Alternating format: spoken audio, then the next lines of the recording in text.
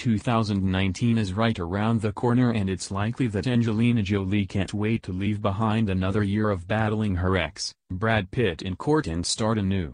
That being said, is the Hollywood actress planning something great for New Year's Eve? Also, will she celebrate at the side of anyone special? One insider tells Hollywood Life that Angie will not be attending any lavish Hollywood bashes, and neither will she share a New Year's Eve kiss with anybody.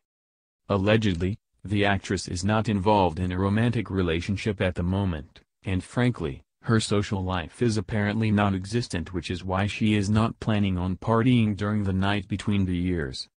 She will just spend it with her and her ex-husband Brad Pitt's 6 kids at home, and the source claims that she is not at all disappointed since they are her whole world.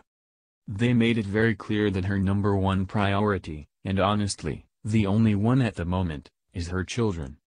The source went on to explain to the news outlet that Jolie is doing everything that she can to meet the young ones' every need, giving them a lot of attention and affection. They are her entire focus, and she gives them constant love and attention. As a single mother, she feels extra pressure to keep them entertained.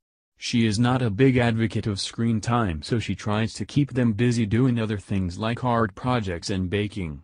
They have been doing a lot of that over the holidays and having great fun, the insider dished.